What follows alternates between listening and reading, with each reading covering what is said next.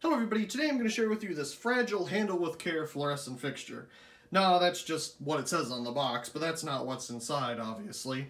This is a fluorescent fixture though, and I did pick it up recently at the Restore, brand new for $12. I think it was a little less than that. I think that tag was on sale or something.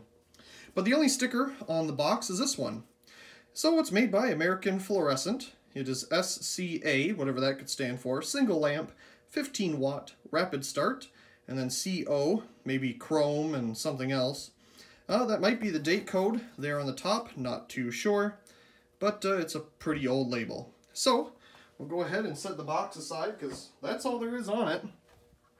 And we'll take a look at the fixture itself. Here it is.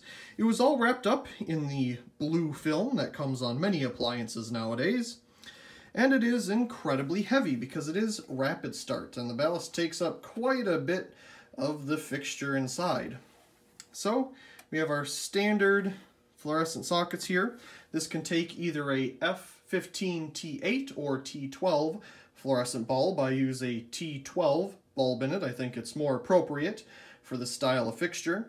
Taking the blue film off left a very interesting design behind, but that's totally fine with me. It looks nice. I put a hole here at the end, just big enough to fit a grounded cord through because we have a grounded outlet on the other end. It did have a sticker that said like 9 amps or something, but it was falling off, so I'll let it fall off all the way. And here we have a rotary switch to turn the light on and off. There you can see the manufacturer of the socket, at least for this socket, because if you turn it around, we have a different one here, and that's just how it came. Interesting. We do have a starter socket though, if you do wish, well, not a starter socket, but a cutout for one if you do wish to make it preheat. There are the holes to add a preheat ballast. I left the blue film in the starter socket. I thought it looked kind of neat. And of course there's nothing on the back because this is supposed to be mounted in your bathroom for a vanity light. There is also options in the instructions for adding a cover on the bulb. I do believe I have these instructions somewhere here, but they are not in the best of shape. So here we have the instructions that it came with. You can see the model there at the top. Talk about disconnecting the power, and it shows the 2 different kinds of covers that it would come with. Now I couldn't find the cover at the Restore, but that is perfectly fine. The fixture operates okay without it. So we'll put that aside. To open this thing up, we just need to remove these 2 little nicely covered nuts here. There we go. We have the other one as well. These are not the kind where they shape it around an actual nut. They're the kind that they, you know, push it in and it kind of works. Not the best quality, but whatever. And the back would come off because it would be attached to the wall. And everything else is inside the channel of the fixture here.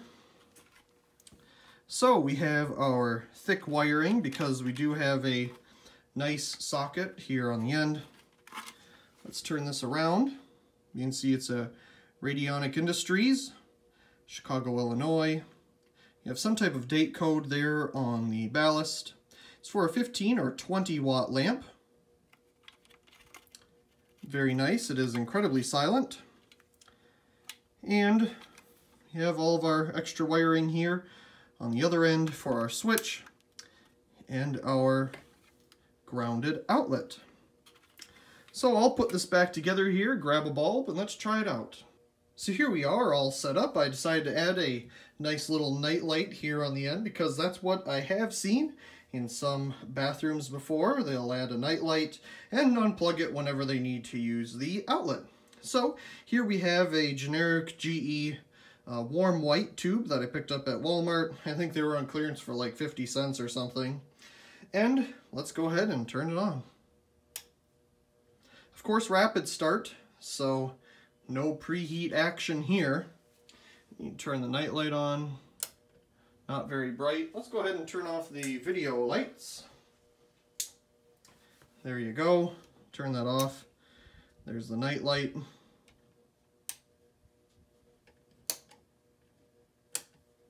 The night light dims out because it's LED. It's got an LED bulb in there. Yeah, so rapid start. Nothing too amazing there for interesting action, that is. Of course, I don't have much to light up, but we will hold it up behind the camera here, and you can see how well it lights up the area. It does a pretty good job. We'll set this back down. We'll do it a couple more times. It's just rapid start, but it does a pretty good job. It's a very slight hum you can hear from the ballast.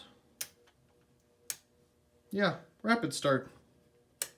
Anyway, I really do hope you enjoyed this video of the American Fluorescent SCA single amp 15 watt rapid start, well, bathroom fluorescent fixture. Once again, I hope you enjoyed, and also please comment, rate, share, and subscribe, and thank you very much for watching.